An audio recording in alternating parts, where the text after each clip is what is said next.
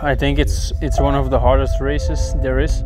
It's really, it's quite technical actually, especially because of the weather conditions now. I think it's in the advantage of the guy that can really handle their bike well, because it's really slippery.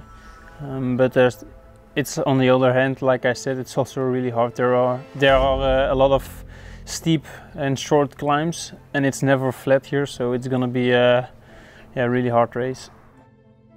I have really good memories. I really like this race. I enjoy racing on the gravel roads. I like the races that are hard from the beginning, and it's definitely one of the favorite races of the whole year.